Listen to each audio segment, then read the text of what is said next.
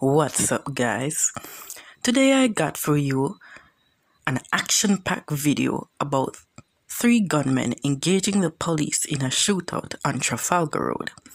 At least 2 gunmen were shot during a confrontation with the police in the vicinity of Trafalgar Road in St. Andrew shortly after midday today, while the others are on the road following the incident.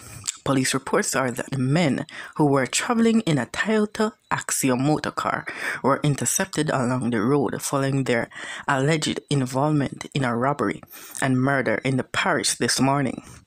Reports are that the men fatally shot a businessman at 74 Old Hope Road in the vicinity of Swallowfield were making their escape.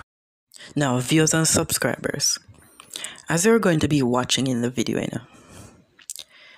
the police are going to be showing great cooperation and teamwork towards apprehending these gunmen.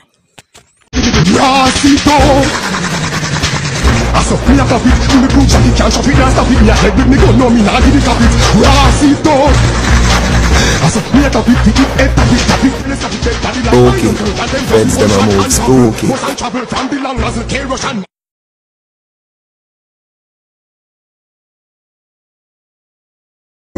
A group of men driving a white Axio went to a business place on Old Hope Road where they shot and robbed the owner of the business. He was taken to hospital where he was pronounced dead. Once the police got the report, they went in pursuit of these individuals, and with the help of the Jamaica High cameras, they made contact with the men in the vicinity of Hope Road, where a shootout ensued. The men fired at the police, and during the process, a police service vehicle was damaged, and at the end of the shooting, 2 of the 3 men were found with gunshots. 2 firearms were seized. We understand that one of the firearms is actually one that was robbed from the businessman that was killed. But we have to commend the quick response of the police that were actually in the area, coupled with the technology that they were able to apprehend these persons within minutes of committing this robbery and murder.